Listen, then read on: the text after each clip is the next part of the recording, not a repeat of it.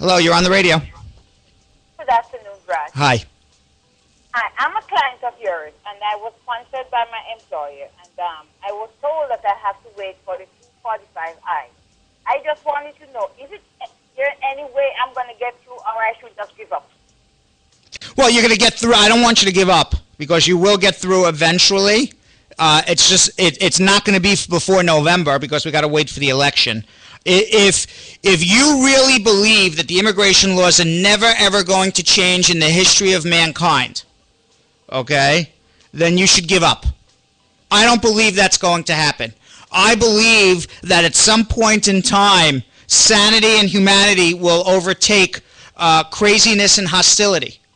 Okay, I just don't know what day that's going to be, because when sanity and humanity take over, we will see that it is insane to have 25 million illegal aliens in America not paying taxes, not knowing what they're doing, and basically treating them, and humanity takes over and basically treating them as second-class citizens.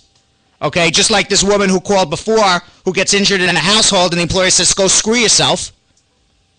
Okay, but if you believe that hostility and insanity will continue forever, then yes, you should give up. I believe that sanity and humanity will prevail at some point. I just can't tell you the day. And when it does, because you did get sponsored in a job, presumably you will be ahead of everybody else who's done nothing. Because when the time comes for people to get their green cards, when the laws do change, whenever that may happen, and as I said, I don't know when that day is going to be, but whenever that does happen, there's no way in the world they can give 20 million green cards all on one day.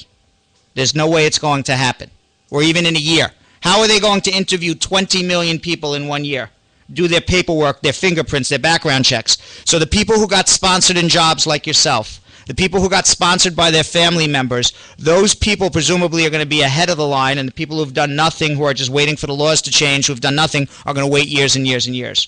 So I would, my opinion to you is, I can't tell you what day it's going to happen. I truly believe in the bottom of my heart that you did the right thing, and that you just got to keep the faith.